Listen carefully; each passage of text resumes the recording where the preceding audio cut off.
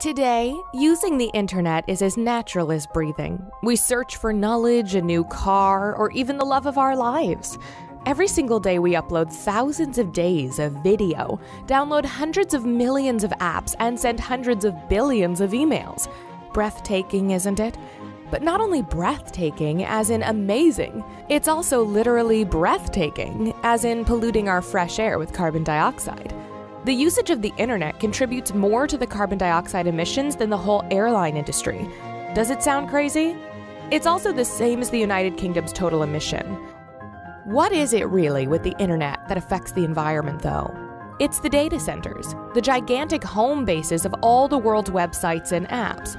They require a tremendous amount of power that often comes from fossil fuels, meaning every minute on the internet pollutes our environment. And yeah, as you already know, our usage of the internet isn't about to decrease.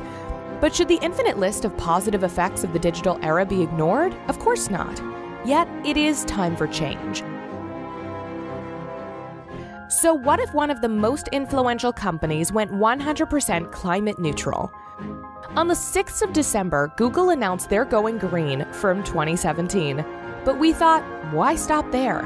Is it possible to use the world's biggest search engine to show the world which websites that have taken a stand for sustainable internet? Introducing Google Greenlinks. By turning all links stored on green data centers from blue to green, Google gives you the option to choose. You'll be able to take a stand just through Googling. When searching for green links only, you can demonstrate that you want the whole internet to join the movement and encourage a green wave.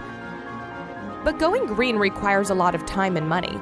Therefore, Google will make their servers available for everyone, regardless of the size of their website. Because one link does not make a chain. True change can only be made together.